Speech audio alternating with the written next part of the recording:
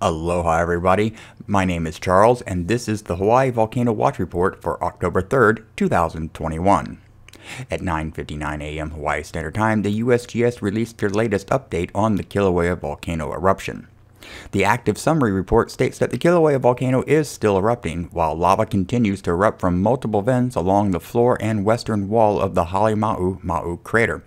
As of this morning, October 3rd, 2021, all lava activity is confined within the Halemaumau crater in Hawaii Volcanoes National Park. Seismicity and volcanic gas emission rates remain elevated. Summit observations show that sulfur dioxide SO2 emission rates remain high and were approximately 14,750 tons per day on October 2nd, 2021, which is higher than the previous day. Seismicity is elevated but stable. Summit tilt meters continue to record deflationary tilt as well. Observations of the Halemaumau lava lake show that lava continues to erupt from multiple vents within Halemaumau. Over the past 24 hours, the lava lake level has risen over 1 meter or 3.3 feet in total. The lava lake surface has risen approximately 27 meters or 89 feet since the eruption started.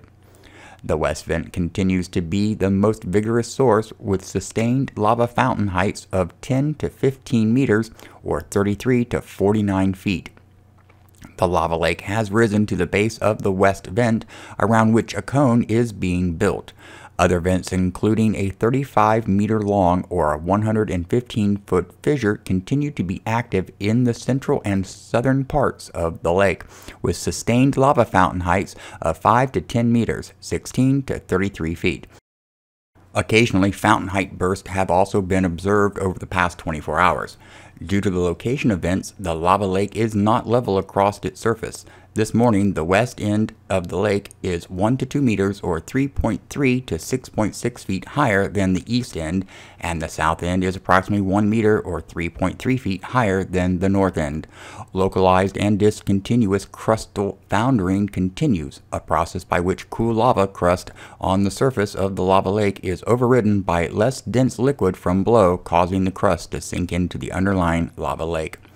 Observations down at the East Rift Zone show that no unusual activity has been noted in the Kilauea East Rift Zone. SO2 and hydrogen sulfide emissions from Pahoa were below instrumental detection levels when last measured on January 7th, 2021.